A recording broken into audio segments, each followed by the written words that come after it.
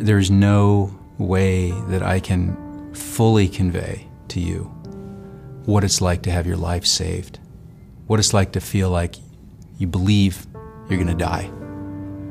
I believed I was going to die. I went home and had to tell my family that. And it's hard to even blink. When you have walked around for your first 44 years on this earth with the glass half full, pretty much all the time, and then you get hit with this, and your clock stops, and where do you go? I went to OHSU, and my life's been given back to me. And I really want people to understand out there in our community and beyond that lives are being saved here. And fortunately, I'm proud to say there's more and more of them every year.